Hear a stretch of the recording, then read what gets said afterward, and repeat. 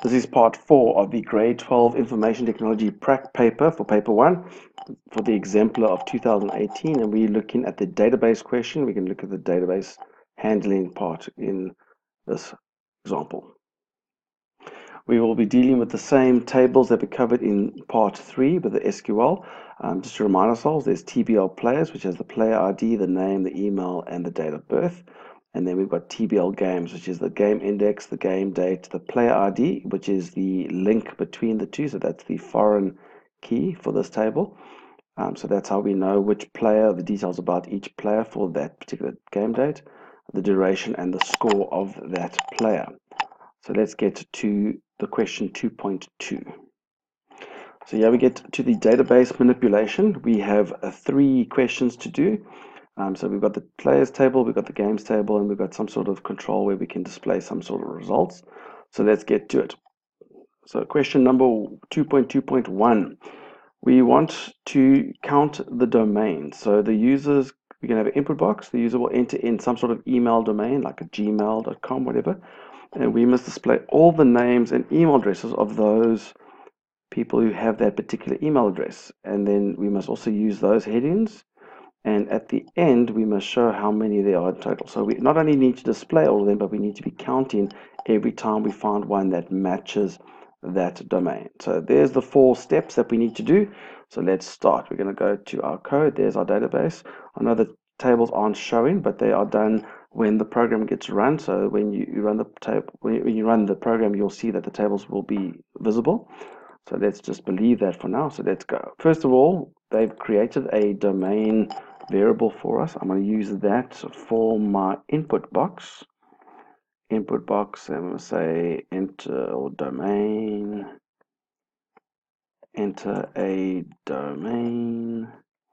And just a little tip, what I tend to do with input boxes is that last text field, I put in something that I'm always going to type in often. It just saves time in an exam that you don't have to keep on typing gmail.com. It's going to be there automatically, and you can test it quite quickly.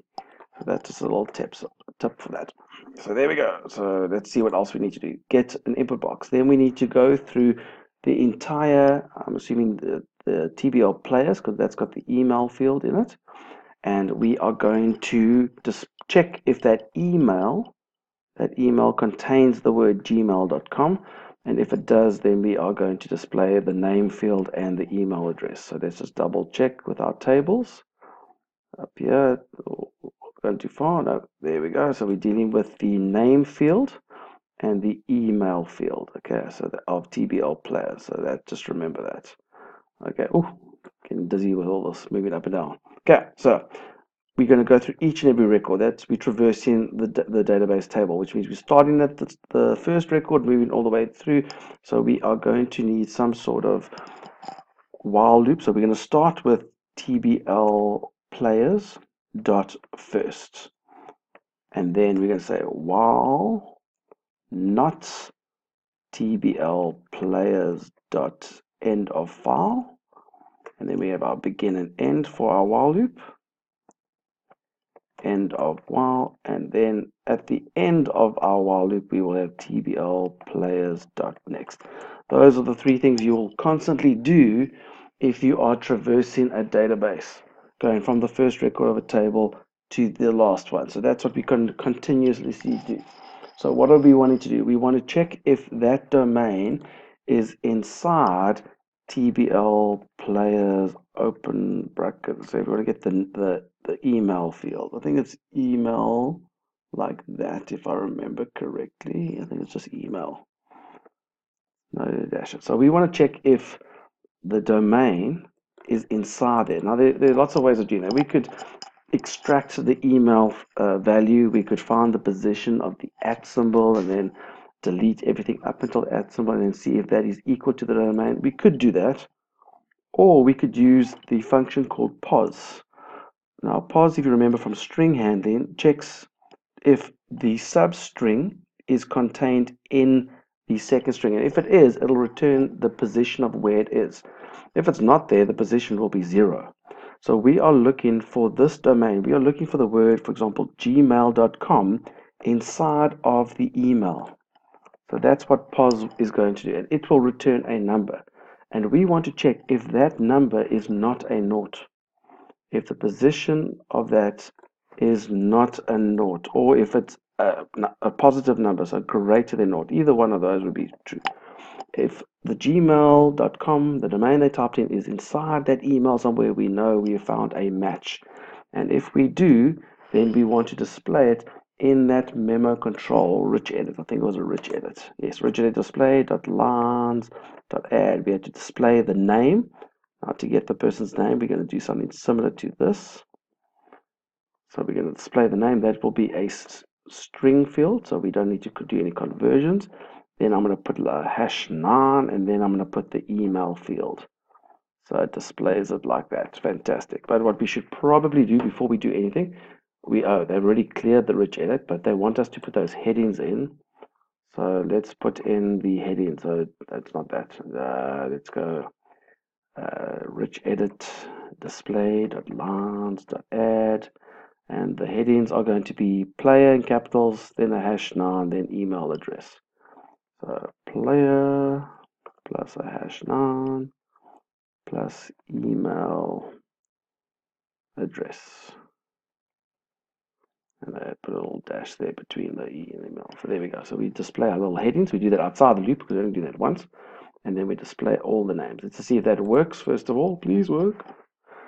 Let's see if it works. And we're not on that one. We're on this tab. We're going to display the user account. We want gmail.com. You see, we don't need to type it in. It's already there.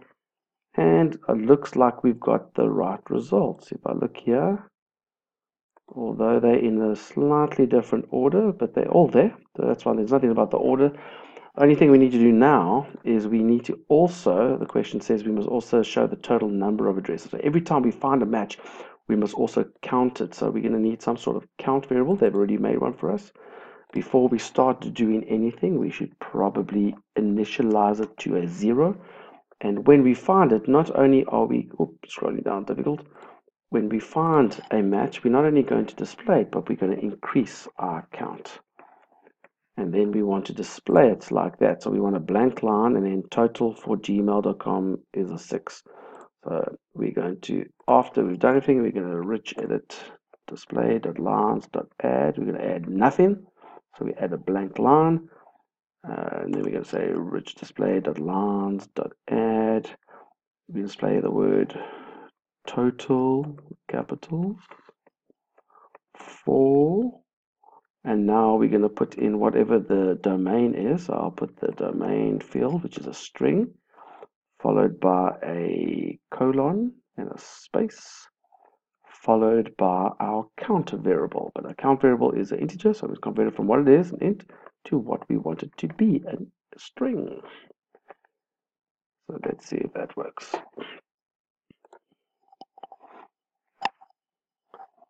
Okay, wrong tab. Let's go. Display gmail.com. There we go. We got 6 results. So that seems to have worked.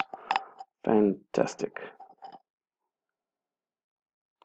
For the other questions are from this exam paper, this exemplar, go to our YouTube channel, go see the other parts to it, and remember to follow us on Twitter, follow us on Facebook, follow our YouTube channel, and remember, don't do it the long way, do it the Mr. Long way.